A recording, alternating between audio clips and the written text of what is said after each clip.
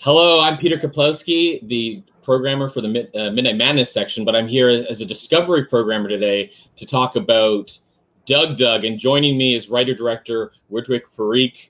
Ritwik, I'm so excited to have you and to discuss this wonderful movie. Thank you so much. It's an honor to be part of Tiff. I mean, the thing that struck me the most when I watched your film was reading your cover letter, and you mentioned it was inspired by true events and your real experiences visiting temples in Rajasthan. Can you speak a bit more about the origins of the story? Because initially I thought it was sort of like loosely inspired, but you've been showing me articles about just how real some of the events of this film correlate with what actually happened. Yeah, so my biggest worry, my major concern when I was writing the film was like it may sound like something from Monty Python series or something like Life of Brian and the other one like Holy Grail, but the incident is only such bizarre, and honestly there is like a huge following about that temple. And that's not only one temple, like there are so many temples in India which have their own unique stories and like their own different what do you call it, like different cultures and rituals. Like we have a temple where it's like filled with rats, and people just come there and offer like food to rats. In Rajasthan only you'll find like lots and lots of temples like that. So then I was like, the main thing about these temples and all is like people have their honest faith. Like the belief is so strong, uh, and it performs like miracles, and like people's like health gets well and all that thing. Like it's amazing. So in the end it's all about like faith, and if you believe in it, yeah, I mean, if you believe in it, I mean, at the end of the day, I mean, the twist of the movie is that you have a protagonist who knows the truth, but when faced with the events that have happened and transpired, he has no choice anymore but to fully embrace the faith and believe. And it is about that question of belief and the power of faith. But I was really amazed that there is this temple with a motorcycle, and there's a similar sort of backstory with a motorcycle that disappeared from the police station and then would manifest somewhere else. So it's really fascinating. And the other it leads me to another question, which is, did you shoot this in the area that inspired the stories, or did you shoot it somewhere else? No, so the geography was totally different. So it's the real temple is near Jodhpur. It's like a very desert district. We shot somewhere in near the capital of Rajasthan, Jaipur. It's a small place called Ramgarh, and I also wanted a distinct look for the film. Like I wanted it to look like a Western film. It's a very small area in Rajasthan which looks like that. So I was like, okay, for like Indian audience and everyone, it will be like a new world only, like little bit comical, and even the mountains, it looks like you have hand drawn it. Like there is like very simple lines in the mountains. It's not like very wavy and zigzag. It's very like you have hand drawn it. Like it feels like you have hand drawn it. So I wanted that feel. So that's why I chose that location. And also logistic wise, also like it was near my house where I've grown up and all that. So yeah. You have an art director background and you're an illustrator as well. And this film is so precise in its form. Were you storyboarding these sequences, or were you just that familiar with the area? No, we storyboard entire film, like every single shots. Though we improvise couple of things at that moment, but entire movie was storyboarded, like from start to the end. I can show it to you also later. Like even the opening scene, those lights and everything was storyboarded. Like, and the best thing was we got what we wanted, and that was a good thing. Like I was very happy about it. Now, the title of the film, Doug Doug, it refers to both the motorcycle engine, like the Doug Doug Doug Doug noise that it makes. But I also was in my research saw that Doug is a Hindi word for like a breast or an udder, and I started thinking about the balloon motif that also kind of looks like a breast or an udder, the way it inflates. I'm just wondering, am I making correlations out of nowhere? Was there No. So it's a very famous term. Like, so there are like these biker gangs also of Royal Enfield. Like they normally drive Royal Enfields, Yeah. and the Royal Enfield makes that sound like it's like duk duk duk duk duk. So I was like, and all this, whatever you see in the film is just a noise, Mm-hmm. Mm-hmm. and that's the only relationship with the real temple. It's that name, Mm. duk duk. So that bike, the original bike makes that sound, Mm-hmm. and from that sound, I thought it will be a nice name for the film because Yeah. it's all just a noise, like nothing else. Okay, okay. Because Yeah. I kind of had this idea too that it becomes something that the community becomes dependent on. Like they, in a sense that they're sort of suckling at this temple, in a sense, because it gives them their wishes, it gives them what they need to Mhm. continue on, it gives them the confidence to live. Um, and I also that other really striking detail is the Svengali billboard. What sort of inspired that idea, or that it almost felt like a Western influence, like The Great Mhm. Gatsby, the eyes of J.T. Thuckelberg or So, Eckelberg, so T.J. it was serving two purposes. So the main brief for me while I was writing the film was ki I don't need to put any exposition in the film. I just Mm-hmm. need to show. Mm-hmm. And so when that person dies, it's a night. So we need like something over there which you see it in the morning, you immediately recollect. Okay, it's that same location. Mm-hmm. So I thought of like couple of ideas, but then I was like, okay, this works better because there can be a hidden subtext to it. Like, what is a magician? Like, magician do like illusions and everything. So whatever you see, it's an illusion. Like, for example, like in one shot, the bike's headlight turns Mm-hmm. when it arrives at the second time, but it happens because of the wind. Because wind was so fast, the headlight turns in Mm-hmm. that Mm-hmm. location, and then we cut to that shot. So like I was like, okay, the magician billboard will be a nice metaphor for that thing, and it's serving the two purposes. Like without saying anything, how will I show? Okay, it's on that same location. Like milestone, like I can put a milestone or something like that, but it's not gonna work. And it's like very common in like rural places and all. Like you find these posters of these like magicians doing their like small shows. So yeah, so there were like two purposes. It also seems like, I mean, Thakur's accident seems to occur too because he's distracted by the Yeah. magician too, like Yeah, specifically the yeah, women yeah, on yeah. So there is a very good Bill Burr's stand-up now about this thing. Like all great men Mm, fall because of women, like Arnold Schwarzenegger and whatever. Like no matter how good you are, how big of a person you are, you always go down because of women. Like it's a distraction. So he was also like in the opening scene, he was like fully drunk. He was just fully concentrated on the road, like not giving a damn about any other thing. But when he saw it,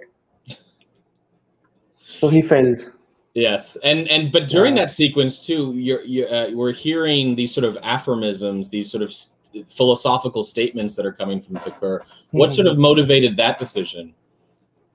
uh, maybe what's his psyche, what Mm-hmm. he is feeling about the world, like what you can say, like road is a life path, and he's just focusing. He's not distracted, and Mm-hmm. he's just being in his zone and just following his uh, life, taking his life journey, and like all his like spiritual thoughts about like more stoic. Sorry, stoicism. Yeah, yeah.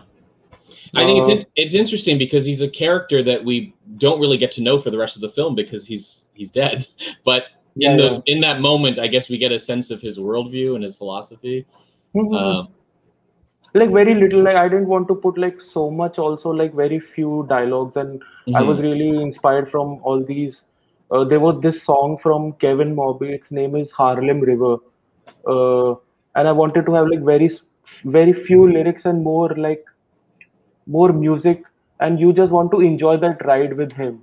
Yeah, I mean the Yeah. music is incredible in the film. Can you speak a bit about the team that you worked with, Salvage Audio Collective? Yeah. So Salvage Audio Collective is a group of 5 people. All of them are have like their unique set of skills. So I approached it to them, and they really loved the idea of the film and everything, and we really gelled. And then we like discussed it thoroughly. and they all worked in the lockdown, like via Zoom only. Like everyone was in their own house working on Zoom. Yeah, What? so that's why it took us like a year to finish the music. Wow. And so they're just playing to the image. Was it a case of where they would work on their own, or was it largely always inspired by the visuals of the film? No, always inspired by visuals of the film. Mm-hmm. And then we always used to change the edit if we like something what they did. So Mm-hmm. we edited this movie thrice. So first, like at some places with some temp score just to give them the idea. Then once they come up with something, then we re-edit it on their track. And then again, like if we are feeling like we can change something here and there, and then we re-edited it. Yeah, it's a really infectious score. Like at a certain point of the film too, it becomes sort of less about spending time with the characters, and it really zooms out, and you just are watching the growth of this religion, and it really is propelled entirely by music. So the main character of this film is that motorbike. Yes. Like everyone else is doing their part, and it's that motorbike story. Mm-hmm. And how everyone sort of revolves around it. Was it always a case too? It was very important for you structurally to allow the audience to see things without sort of the knowledge of Pierre's sort of involvement, the police officers who actually moved the bike. Was it like that structural device was something from the beginning that you really want the audience to fully embrace the mystery of what's happening? Like it was so simple, and I thought nobody will get it. No, I mean, yeah, it's so obvious, but at the same time, I'll admit, when I first watched the film, I didn't even think that. I bought into this must be happening because this is what we're being presented with. Yeah, so when I got to know about the real story of this temple, my first reaction was this only. Maybe it's like policemen, like they're being drunk or they're just doing like some silly things. I don't know. Mm-hmm. That was my first reaction, like a logical answer to this. Have you shown this movie to anyone in that community or anyone that knows that worships Bula Baba yet? No.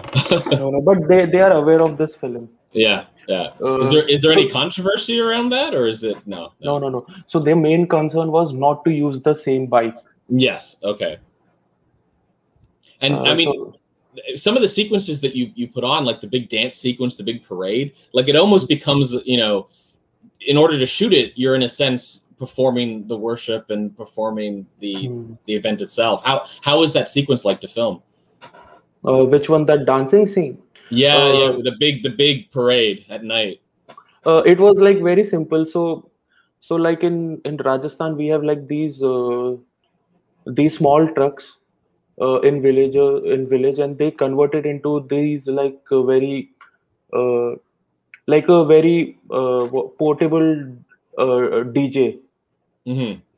So all these villagers have their own speakers and LED lights, and you must have seen it somewhere in this track also, which is called Magenta Rhythm.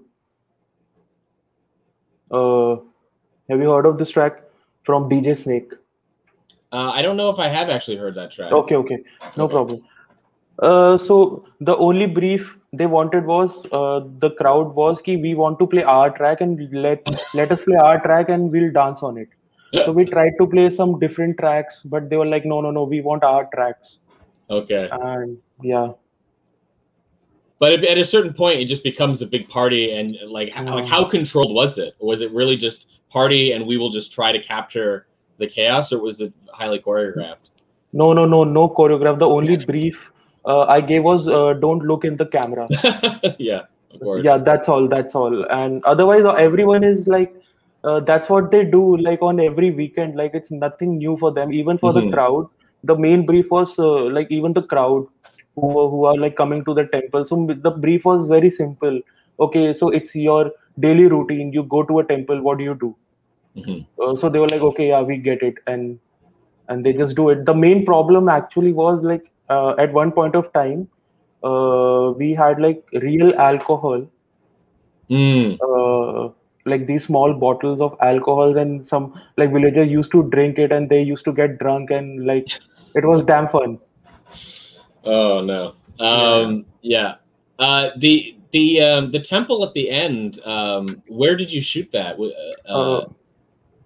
It's in a real temple. Yeah. Hmm. Was it difficult to get permissions to film there? No. No. It's more like a private temple. They used to give it for shootings and also lots of films have been shot there, but not inside. Mainly outside the temple, and we took permission from the higher priest, and he was okay with it. And he was like, "Don't bring real alcohol in the temple." Yes. Yeah. Uh, Yeah. so that was the only concern, and that's all. Like nothing. Like you will be surprised. Like from by my answers, like everything is very simple. Like No, it's great. I mean, you for a first film, one wishes things go so well. So things didn't go well, but yeah, like oh well, hang on. Let's hear. yeah. What was the biggest challenge then? What was the hardest stuff to achieve on this production? Mainly weather. Mm. And some like conflicts with some people here and there, like nothing as such. Mainly weather, like we shot in the middle of the summer, so the temperature was around like 52 degrees, so that was our biggest concern. And one actor got an epileptic attack. Oh wow. Yeah. That's never good. In the temple only. In the temple only. So everyone was thinking, oh, maybe, oh, what are you doing? Oh yeah. It's not good. You're making like fun of and I was like, no, we are not making fun of it. Like anything. Like other than that, no, nothing. The good thing was we storyboarded everything. We prepped so well. So it was just easy to communicate exactly what you were going to do, and so there was no concern that it would be something else. I mean, to return to that balloon motif, it never pops. It just keeps inflating. But there's always this threat of like one day, is this going to get too big and pop? Why did you decide not to pop the balloon, so to speak, but kind of leave it as this image of constantly inflating, perpetually inflating? Yeah, because like any religion whatsoever, it never ends. It always grows. And also I've thought of it like bursting it in the end, but it was not making sense. Then the idea for the film was, even though now you know what happened, it's still gonna grow. Even when the truth is irrelevant at a certain point, because that's not what faith's about. Like story becomes legend, and legend becomes myth. No. Story becomes myth, they becomes legend. And then print the legend, so to speak. No, that's terrific. And so you mentioned you had a lot of influences as a filmmaker, including Edgar Wright, and I certainly saw that in the crash zooms and the camera work. Was this being your first film, was that an important aspect of the production, to try and just do all the things that you've wanted to do? No. We didn't do everything. So basically, it was like to change the tone of the film by those zooms. Like before that, everything is like very serious and calm, and like something new happens, and which is very bizarre. And so we wanted to change the tone of the film. So that's why we did that. And we thought maybe crash zooms are like the way to go. No, I love them. I love that beat too, where they're all looking at each other, and the one cop only has the cow to look at. There's no one else. There's no one else to turn to. There's such great visual gags. And how did you cast? Did you have actors in mind from your commercial experience, or was it a long casting process? No. So mainly most of the actors are like first time actors. Like few of them were like theater actors from Jaipur, but mostly like the villagers, the old guy, and so many other. Even the main character Pyare, whose wife was not having a child, he was the first time. Like that was his first ever acting job. And we did lots of workshop in the beginning, so it was not a concern. He's such an interesting character too, because he has to play he's like every time he's on screen. I've watched this film a few times now, and when you go back, his performance is telling you that like he knows the truth, but at the same time, it's not obvious. It doesn't come through right away. But the way he's carrying himself, the guilt that is on his face. Yeah, that is for like second time viewing. Like once you watch it again, then you'll realize, oh, the answer was always there. It was self-evident the entire time. And how did you settle on the motorcycle? You mentioned that you couldn't use the motorcycle that an actual temple used. So what were the sort of design principles in terms of finding the motorcycle? So they said no motorcycle, so that's why we got a Luna. That was more of a moped, right? Yeah. Moped, yeah, or a scooter. So scooter wouldn't have looked much like that cool. So that's why we choose moped. Okay, moped is the way to go. And the color schemes too, pink and blue. Was there something that sort of inspired the use of those colors, or? Yeah, so I wanted like a special branding for this religion. Like when you see like all the religions, they have like different colors to it. Like Islam, green; Hinduism, orange; Christianity, Judaism, white and blue. So we wanted like a very distinct color scheme for the film. And then I was like, okay, so how we can like again visually how we can show it. So like the locals can just take it from the Luna. So the Luna is of blue and pink color. So they were like, okay, so let's use this color, and also it looks like very calm in the desert, like it stands out also. Yeah. If we would have used like green or some other color, then like immediately you won't be able to recognize, oh, it's for the Thakur Sah's temple. Yeah. Did anything inspire Thakur's name did that name kind of, was there any sort of meaning behind it, or was it just, it felt like an appropriate name for the character? Appropriate name, like yeah.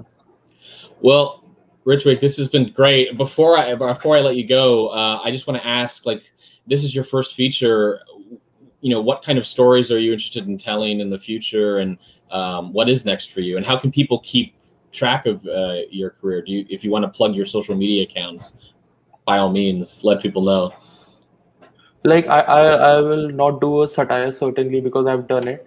I would love to do like a cosmic horror or a sci-fi or something. Like I'm a film geek. I like all kinds of genres, so I would like to explore all kinds of genres. So it's important for you to not repeat yourself. Yeah. That's awesome. And you're on Twitter though and Instagram, so if people want to find you on there, they can keep up with your filmmaking. Yeah, I hope they like it. I think they will. And I can't wait for the next film. And thanks. I want to thank everyone at home for watching Doug, and I think that we'll all look at mopeds a little differently now. Cool. Thanks so much. Thank you.